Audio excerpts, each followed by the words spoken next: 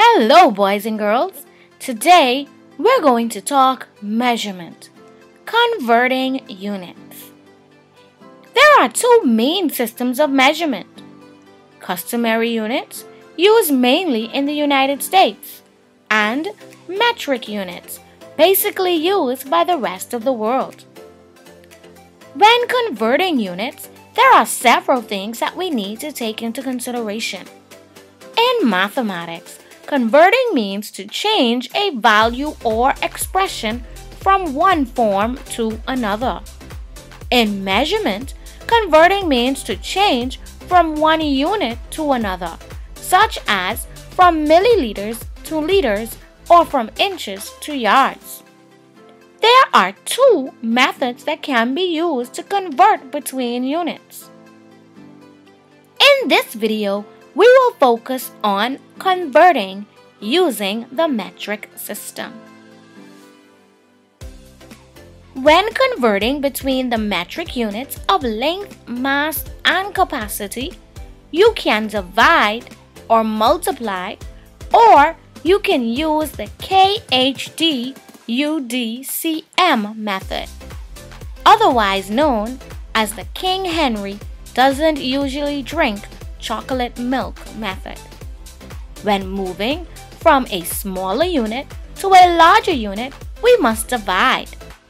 When moving from a larger unit to a smaller unit, we must multiply. Let's look at the King Henry doesn't usually drink chocolate milk method for converting metric units. When using this method for converting length, mass, and capacity, it is very easy. Why?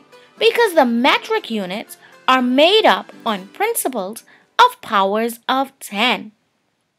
So, instead of multiplying or dividing by a bunch of crazy numbers, we only have to move decimals to the left or right and sometimes add a few zeros. This is the King Henry doesn't usually drink chocolate milk method. King stands for kilo. Henry represents hecto. Doesn't represents deca. Usually represents our units, and that could be the base unit, meter, liter, or gram. Drink represents deca. Chocolate represents centi, and milk represents milli.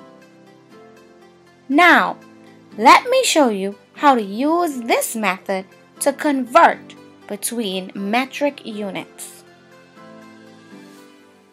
Let's say we want to convert 900 meters into kilometers.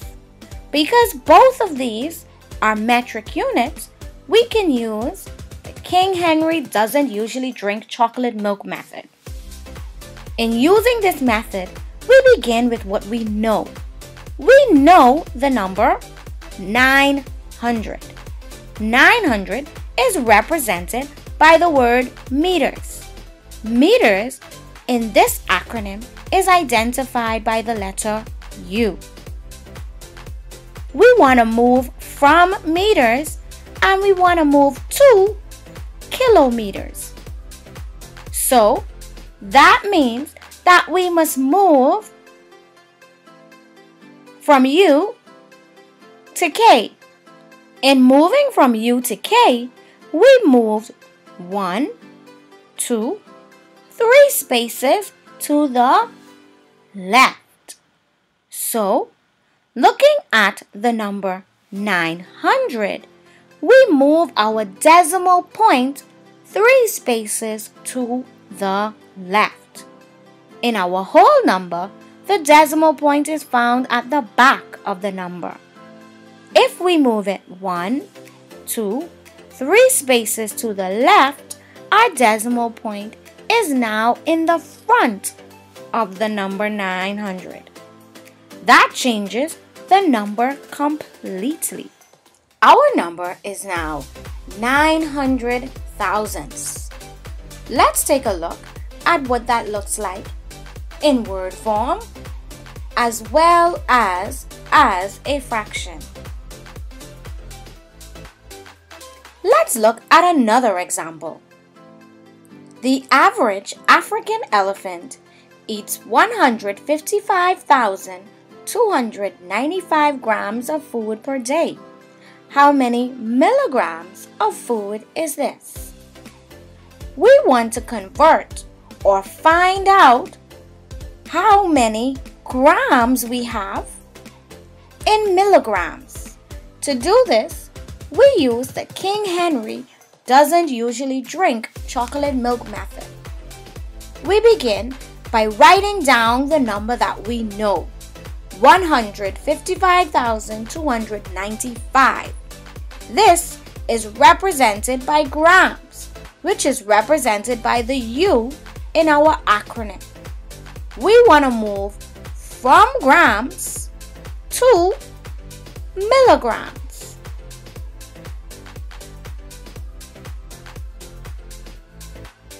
We must move to the right 1, 2, 3 spaces. So, looking at our number, we must move the decimal point 3 spaces to the right. In a whole number, the decimal point is found at the back of the number. If we move the decimal point 1, 2, 3 spaces to the right, we can see that there are some empty spaces.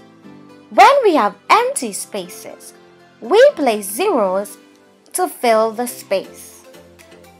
1, 2, 3 zeros. So, my decimal point is now found at the back of the third zero.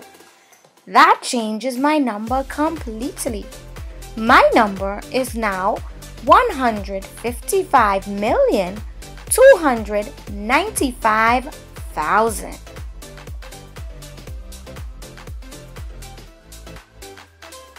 Now, there is another method that we can use. We can also use the divide or multiply method.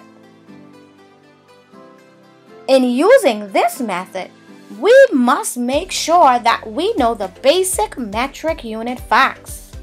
Let's take a look at the basic metric facts for length, mass, capacity, and time. We must make sure that we know these facts when we want to convert using the divide or multiply method. Let's try converting using this method. Using the divide or multiply method, we have to also remember that if we're moving from a bigger unit to a smaller unit, we multiply. If we're moving from a smaller unit to a bigger unit, we divide. So let's try to convert 3 kilograms into grams using this method.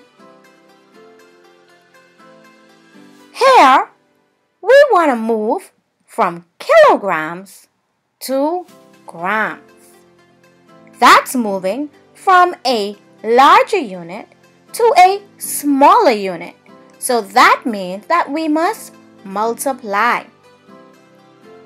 We are multiplying 3 by, what are we multiplying 3 by? Well, this is why it's important for you to know the basic metric facts. Here, the basic metric facts for mass are very important. Based on the facts, I can see that this piece of information is going to help me solve this problem.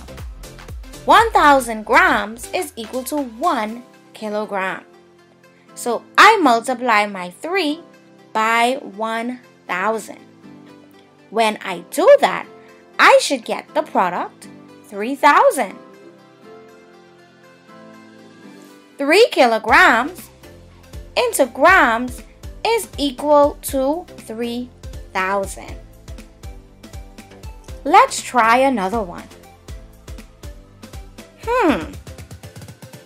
I don't know how many kilometers, but I do know that I have 99,345 meters. How many kilometers is that? Well, to begin converting, I must write out my problem. I need to now figure out whether I need to multiply or divide based on if I'm moving from a smaller unit to a larger unit or a larger unit to a smaller unit. Here, I know meters, so I'm moving from meters, what I know, to kilometers, what I don't know. That means I'm moving from a smaller unit to a larger unit, and so I must divide. I'm dividing 99,345. But what am I dividing that by? Well, this is why it's important for you to know your metric unit facts. Based on the metric unit facts, I know that 1,000 meters is equal to 1 kilometer. So, I'm dividing 99,345 by 1,000. And when I do that, I'm going to get 99 and 345 thousandths. There are two ways that I could have solved that equation. I could have done long division, or I could use the pattern of multiplying and dividing strategy by 10, 100, or 1,000 and move my decimal point 3 spaces to the left. How do I know I'm moving to the left 3 spaces? Well, remember, when we talked about the patterns for dividing and multiplying by 10, 100, and 1,000, the zeros in our number tell us how many times we have to move. In this case, there are 3 zeros, so I'm moving my decimal point 3 spaces to the left.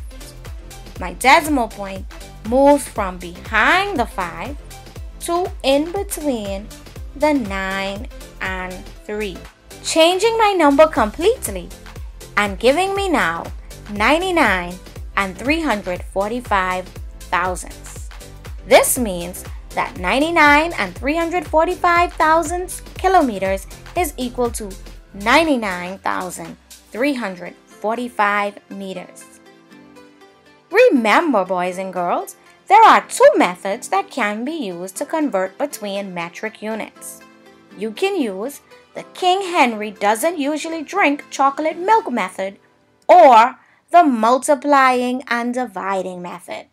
When using this method, we must remember that when moving from a smaller unit to a larger unit, we divide. And when moving from a larger unit to a smaller unit, we multiply. This lesson was created by Miss Antonia Bain.